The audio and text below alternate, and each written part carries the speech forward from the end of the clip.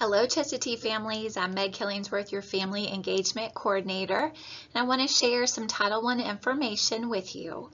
This is called our annual meeting, and we are having virtual meetings where folks can join and tune in and hear the slideshow and ask questions on September 30th and October 1st at various times.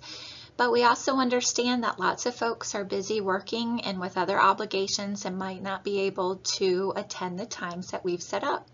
So this is a great way to be in the know of how Title I benefits your child at Chestatee. So first off, what is a Title I school? Title I is a federally funded program under the Every Student Succeeds Act. A Title I school is a school that receives this additional federal funding, and it was created to support schools with a high number or percentage of students from low-income families.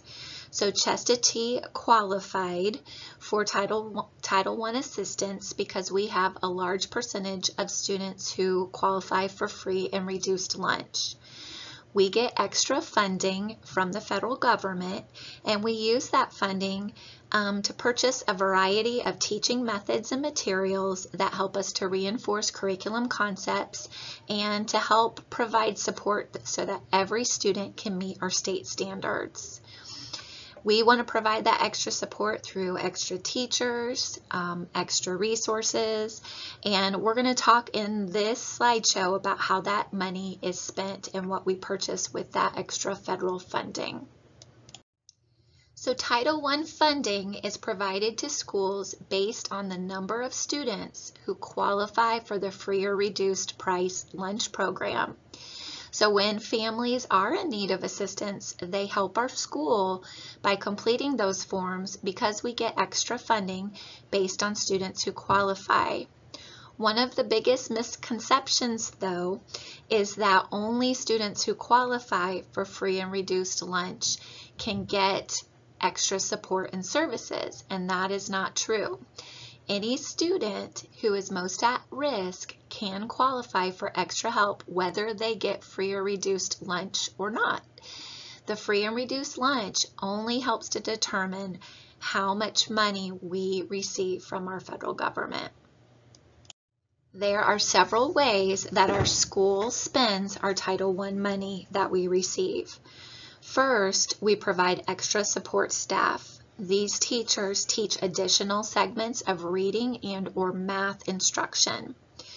We also provide extra support staff to serve as an instructional coach or lead teacher. That person supports our teachers. We have support materials in reading or math that we purchase. We use funds for after-school learning or tutoring programs. We can use the funds to transport students home from after-school programs and during summer school if we're able to have those. And this funding helps promote our family engagement through my job and also through programs like APTT. The Title I funding for family engagement allows for an active family engagement program at Chestatee. It funds the salary for your family engagement coordinator. We're able to purchase materials for our family resource room, and it funds our academic parent-teacher team meeting nights that we have 3 times per year, which includes childcare on a regular year, translation, and all the materials that we send home with families. Chestatee participates in the Title I program by providing supplemental instruction for academic needs in reading and math. Any student can get service based on their academic need. Students have to qualify for Title I based on a survey, a multi-criteria survey that we use that's called TINA. TINA is an acronym for Title I Needs Assessment. So teachers fill out a survey for each child, and children get points based on their need, whether parents have asked for help or they're struggling with classwork, whether the teacher's asking for help. All those points add up, and the students who come to the top of the list would be the students who are most at need and who would receive that Title I support. Our Title I program at Chestatee is school-wide. That means that at least 40% of our students receive free and reduced lunch, and all students can benefit from the Title I services and resources. Back in the day, we used to be targeted assistants, which means 35% were on free or reduced lunch, and only those students who qualified for Title I could use the resource. So it became very wonderful when all students could use those resources, whether they qualified for Title I or not, and it ensured that all students could benefit. For example, all students can use the Family Resource Room, but if we were targeted assistants, only students who qualified for Title I would be able to check out our materials. We develop a school improvement plan every year. And our school improvement plan this year has 4 school-wide goals that involve literacy, math, family partnerships, and fostering respect. Here are our school improvement plan goals, and they state how we're going to improve achievement for each area.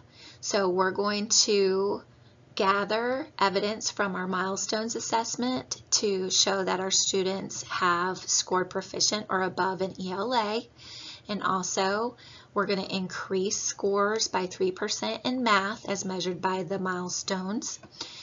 Students and staff will use PBIS to foster respect throughout our school, and we're going to decrease our behavior incidences by 10%. And we're going to increase our parent involvement as measured by our overall attendance at APTT meetings to 70% in order to improve student achievement. So those are our 4 school improvement goals that we're working on for the 2020-2021 school year. We have many programs in place to help children. One includes small differentiated groups for instruction, where kids work with smaller groups in their class and they're working with kids who are working on their levels. We also have an RTI, or response to intervention, and that is Tuesday through Friday in grades 2 through 5 from 1:30 to 2 o'clock. Students will get remediation or enrichment or just extra practice on skills they're working on based on their needs. We have programs such as APTT, which help partner with families to communicate academic needs and ways to help at home. And we have extra reading and math support for students with our highest academic needs.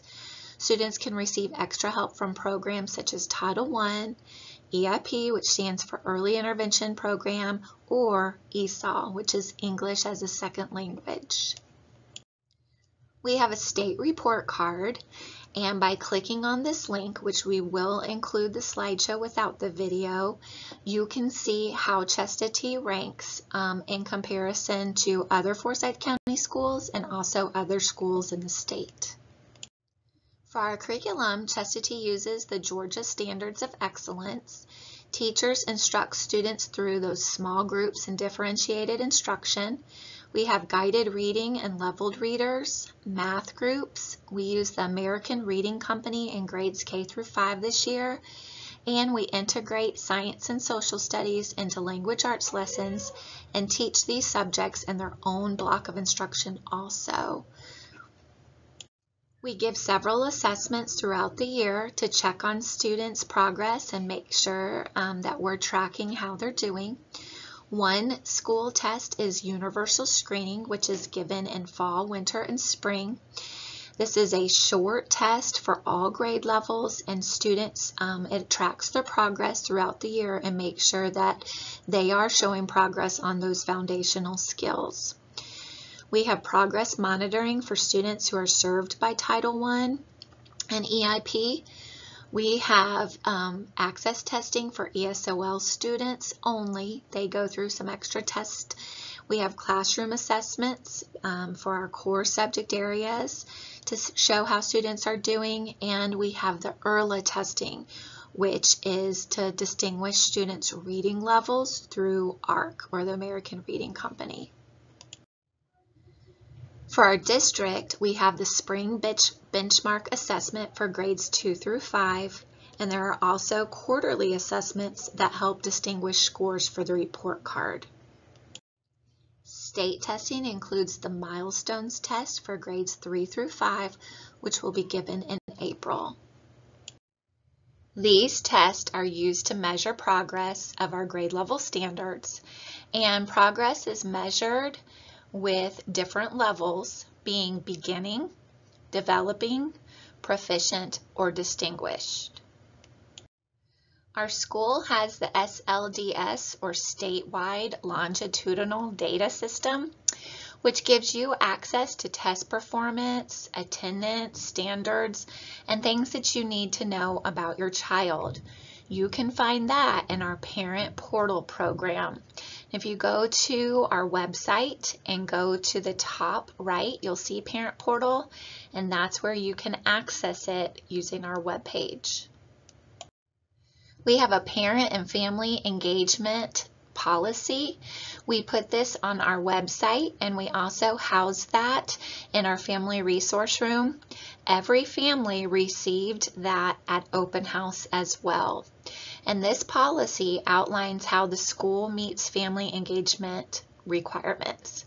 We also have grade level school and parent compacts, which is an agreement between families, students, and teachers to improve academic achievement and work together for academic success. These are revised every spring. We revised them last spring based on feedback from staff and families, and we made those revisions and approved it by our Parent Advisory Council before publishing it for this fall. Parents have a right to know the professional qualifications of our staff. Parents can request the qualification of their child's teacher at any time. All Chestatee teachers are highly qualified, which means that they are certified in the area that they are teaching. Any long-term sub that we have for sickness or maternity leave are always certified subs. And that would be if a teacher was going to be out for 10 or more days. We ensure that a certified sub will take their place. We have many opportunities for family engagement at Chestatee. Even without being able to come into the school at this time, family engagement opportunities include our APTT meetings, our Facebook Friday shows, which go out every Friday, various PTO events, and parent help videos that we have on our website. We also have many volunteer opportunities. This will be determined as the year progresses, but we have Watchdog Dads, where our guys do sign up for time on our car line. Our PTO is a great way to get involved in those events. And then hopefully later on in the year, we'll be able to open up the rest of our volunteer groups, like coming into the classroom or being a part of mentoring Chestatee Chicks, our Champs or Grand Champs program, or even helping out in the media center. We have several ways for parents to be involved in our decision-making process. One way is to join the Parent Advisory Council. We meet 4 times each year. We've already met once, and it's a great way to be in the know about what's going on at the school and to provide feedback. We'll also have our Title I planning meeting in May, which will offer feedback opportunities. We give a lot of surveys throughout the year, and you can always email or contact me or any staff member and give your input.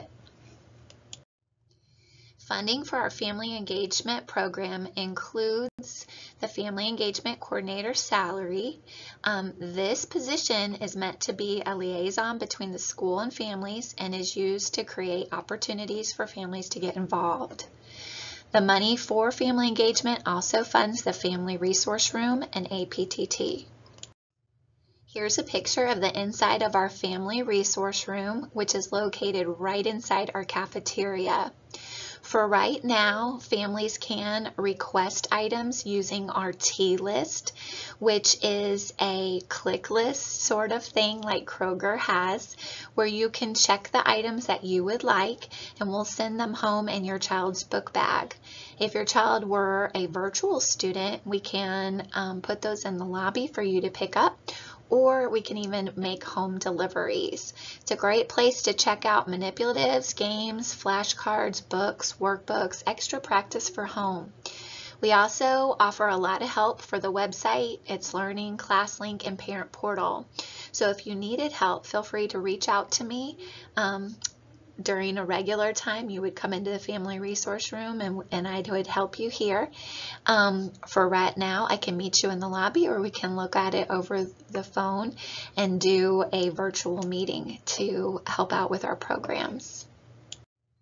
We have something called the 1% set aside for our family engagement funding. What this is 1% of our total Title I budget for the county is set aside for what parents say they find valuable and how we should spend the money for our school. So these can include parent workshops, teacher workshops and training, resources, books, flashcards, materials that people would like to see in our family resource room. All that is decided based on parent input. Items are purchased and programs are paid for with Title I money based on your parent input. That's why surveys are so important. One big item has been APTT, and people have said in large that it's been very valuable. So we use a lot of our family engagement funding to keep that program going.